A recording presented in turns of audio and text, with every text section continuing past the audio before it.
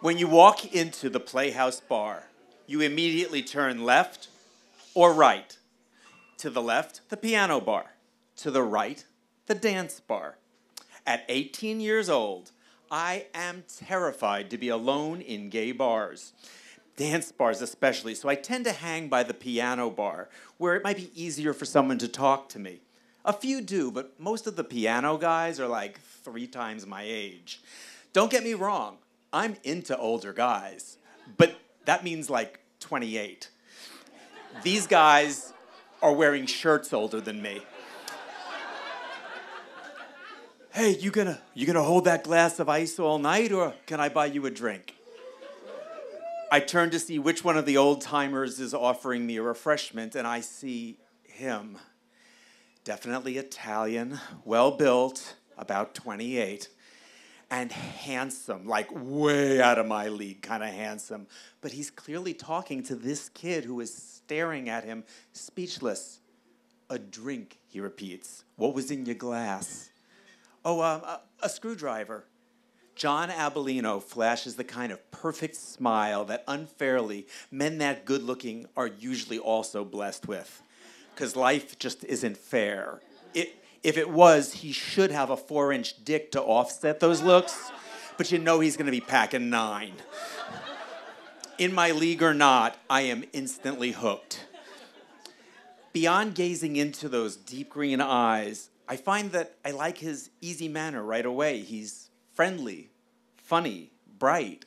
We laugh a bunch and time flies by. Too fast. You bored? He's caught me looking at my watch. I explained that the last bus back to the dorms is at 2 a.m. and it's past 1:30. Oh, well, I'll give you a lift back to the dorms after breakfast tomorrow.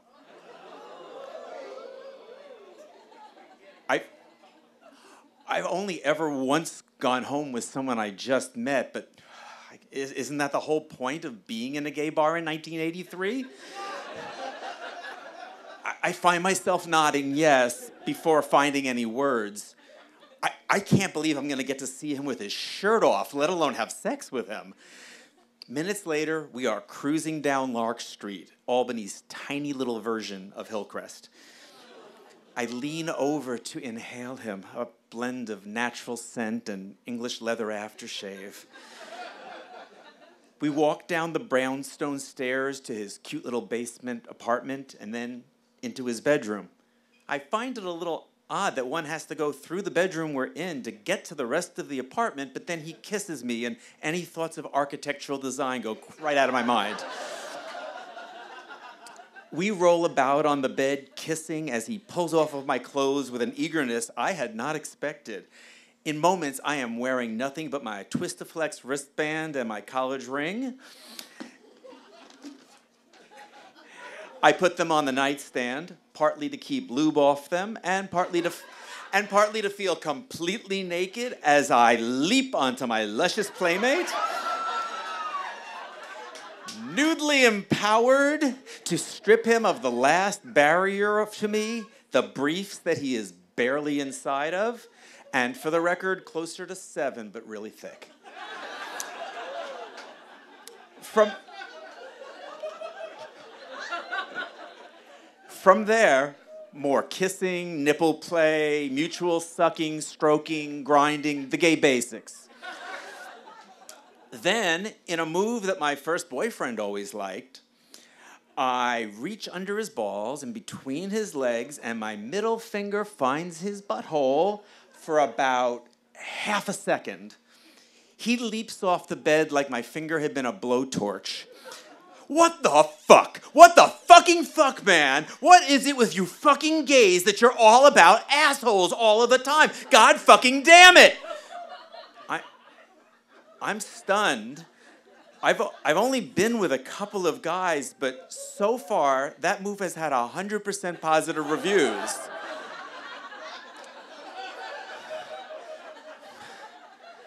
But this beautiful, buck-naked man clearly does not like being touched there.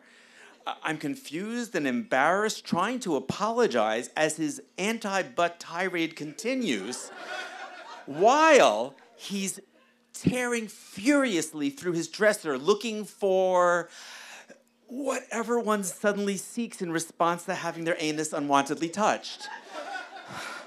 He finds it and splays it out on the bed between us. It's an issue of Hustler magazine.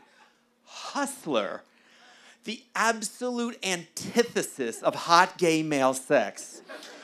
He starts thumbing through it intensely, caressing the pages as if they were the women themselves. He starts ranting about how hot they are, asking me which ones I find hot. I gesture at a brunette on one of the pages. She's pretty. I'm technically still calling myself bisexual at this point, so it's not a stretch to see that she's attractive. I make an effort to join him in his desperate plunge for lust for the female body, which probably would have been easier for me if this actual smoking hot, naked, well-hung man weren't 4 inches away from me. But something about the magazine and the sight of the naked women and my showing interest in them too begins to settle him. He relaxes. His hand finds my shoulder, my back, my ass, but just the cheek. We start to kiss again, and in my confused, naive attraction for this guy, I somehow think things are okay again. He goes down on me, but frequently glancing at the magazine. Eventually, he gets me off and then gets himself off, looking back and forth between me and a blonde in stilettos. The magazine gets put away. We go under the covers. I cuddle into his Banroll scented armpit. And we fall into a peaceful sleep together as if this wasn't the most fucked up thing ever.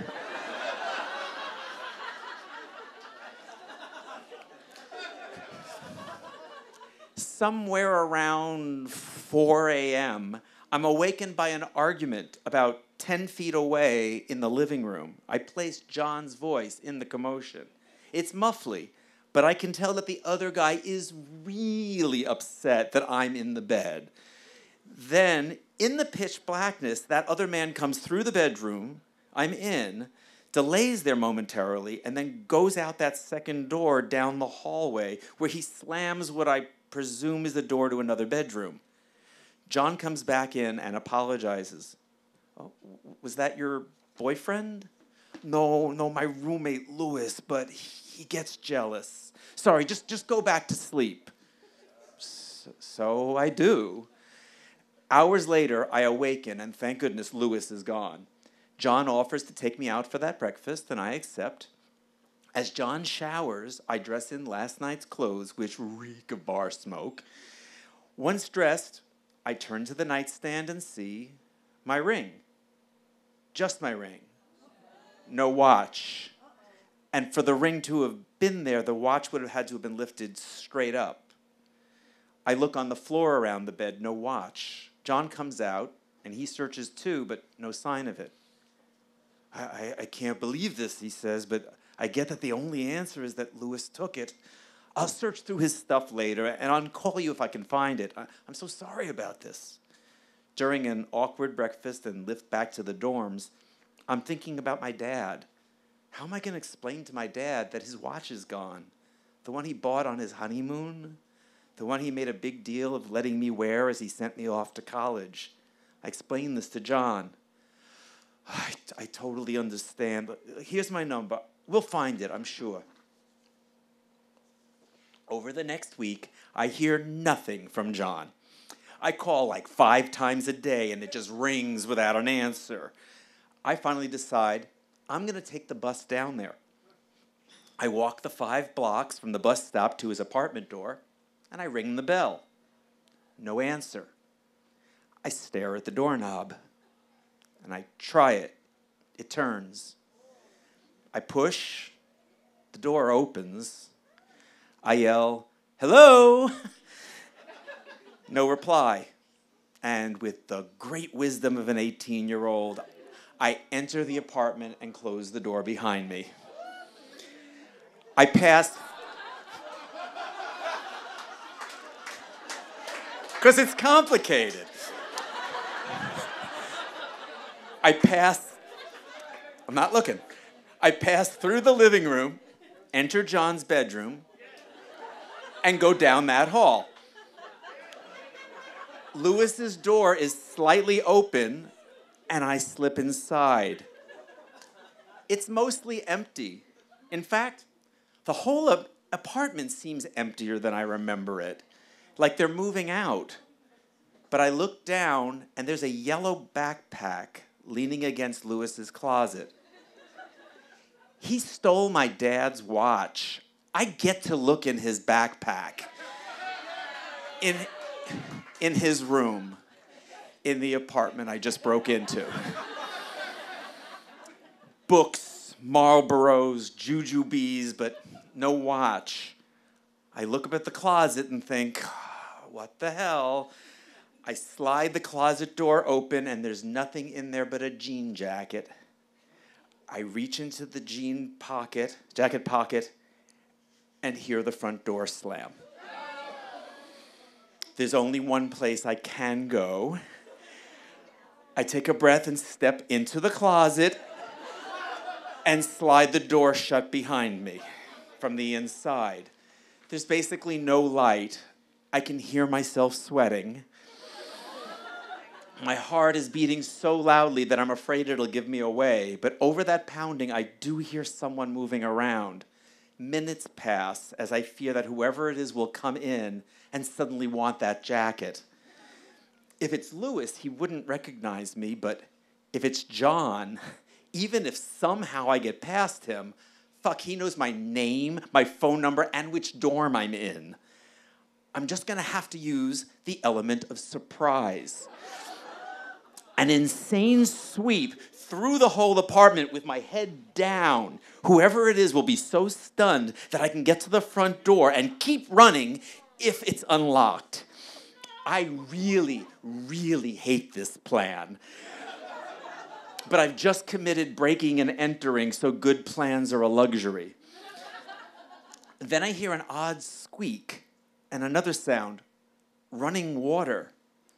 Whoever it is turned on the shower. Give him a minute. 1, 2, 3. This is not happening.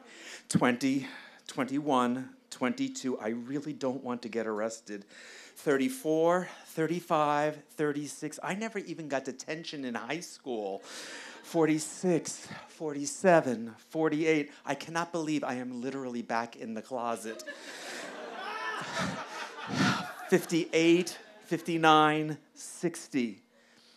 I gingerly slide the door open just a little and then dash down the hall as fast as I can, finding no one, praise God, in the living room as I throw open the mercifully unlocked front door, leap up the basement steps, and run all the way up Lark Street, never looking back.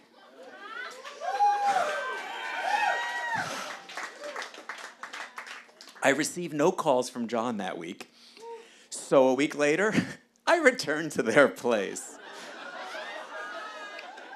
No answer to the bell. The door is locked this time. A man comes down from the upstairs brownstone. You looking for the guys who lived in there? Oh, yes, one of them is a friend of mine. He informs me that there had been about 8 guys living in there in shifts. They never paid him again after the deposit, and it took months to evict the whole lot of them. Suddenly I got that John was as likely the thief as Lewis, and I catch the irony of the name Hustler. A month later, I'm out at the Playhouse Bar and I see John.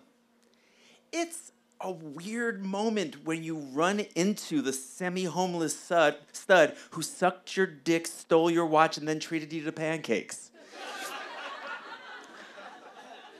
I asked him about the watch because how could I not? And he said, oh, yeah, I looked through his stuff and I didn't find it. Sorry about that. Another awkward pause, and then he went off to the dance side. About 8 months later, I shared the tale with a couple at the piano.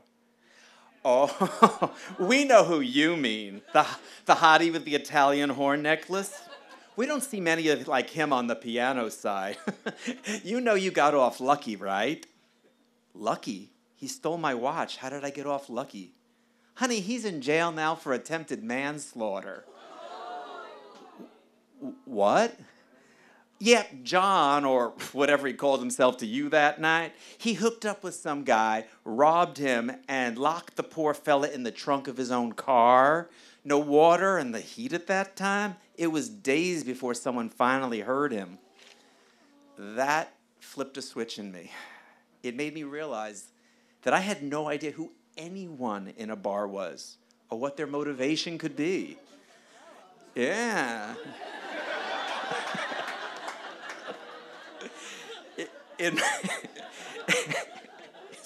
In my case, since I was a poor college student with nothing more than a pretty watch, the straightest thug let me off cheaply, though I realize now it could have been brutal when things got too gay for what he was willing to do for cash. I made a rule that night that I kept for many years. I decided I would never sleep with any guy I met on the day I met him.